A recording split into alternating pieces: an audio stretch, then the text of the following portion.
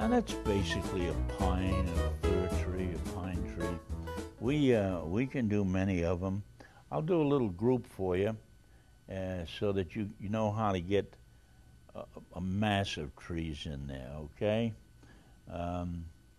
Let's use a bigger brush here.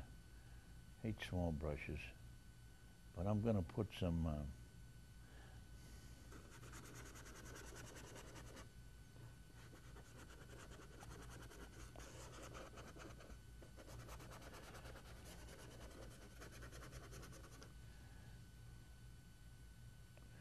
And there we are.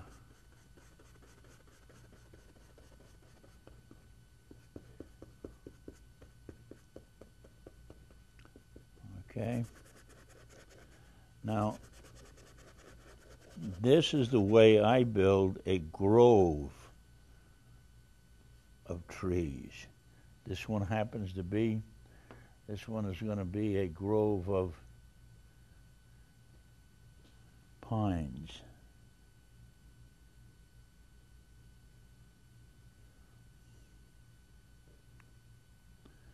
You can see right away that one or two of these little things up in here, that tells us what pine tree.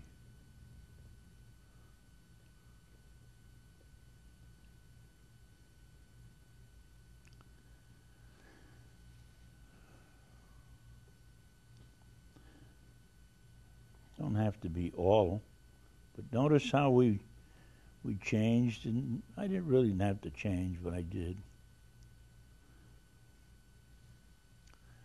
Does that look like a grove of pines? Does that look like we have one little giant, can't have a little giant, big giant tree right there.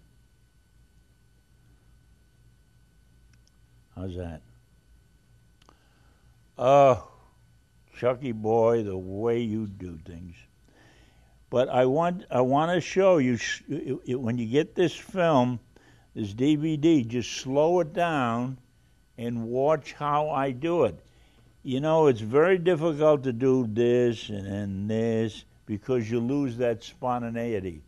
But if you slow down, and you've got to realize also, we don't paint with our hands. We paint with our mind. And if our mind is excited, the painting will be excited. Okay? Or exciting.